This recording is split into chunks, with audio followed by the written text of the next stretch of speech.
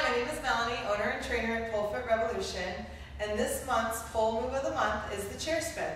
We're going to give you different variations and teach you at a beginner level and move you forward into intermediate and advanced options. So to start off, we're going to do the chair spin itself, and I will just show you a demonstration. Okay, so to start off with the beginner move, that all we want to do is try to get our feet off the ground. So you're going to walk around the pole. You do want to gain momentum with walking around the pole. Your inside hand, and start with your strong hand, is going to be high.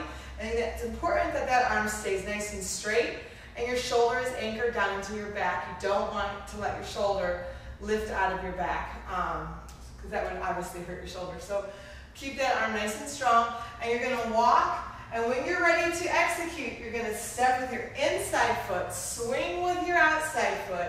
As the arm comes around, it's going to brace the pole, and you're really just pushing the pole away from you. You can grab on as well for a little bit more security.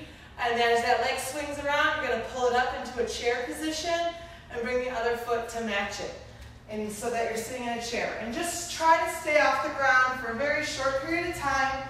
Swing, tuck, and bring it down. So when I'm training the beginner students, we just really try to get that momentum so that you're kind of like a tether ball, and you're getting that momentum away from the pole to get used to getting your feet off the ground and that you're not falling into the pole. And then to go into the next level, basically just staying off the ground longer, and that's making sure if your shoulder is still anchored and you're able to stay off the ground longer, that you can get 1 or 2 revolutions around the pole and then just walk out of it.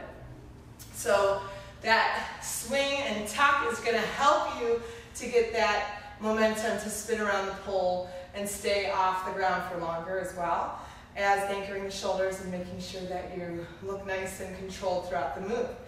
Another variation that you can do, and these lead up into more intermediate or advanced options for the spin itself, is to just do a stag leg and walk out. Or you can do pike leg, so that's going to require more abdominal strength. You're going to walk, swing that outside leg, and walk out of it. Then the super advanced option would be that single arm motion, and really take some time to build up your strength on both sides doing the spin before you try the single arm option. And you're going to come around, you're going to swing, and walk out. Make sure that that shoulder does not fall out of the socket, obviously, so that because that can cause a lot of tension or pain in that area. So keep that nice and secure, build up that strength, take time, and really be patient with yourself on the chair spin, because it does take a lot of practice to do it right. All right, thanks for watching. I'm Melanie, and we'll hope to see you soon.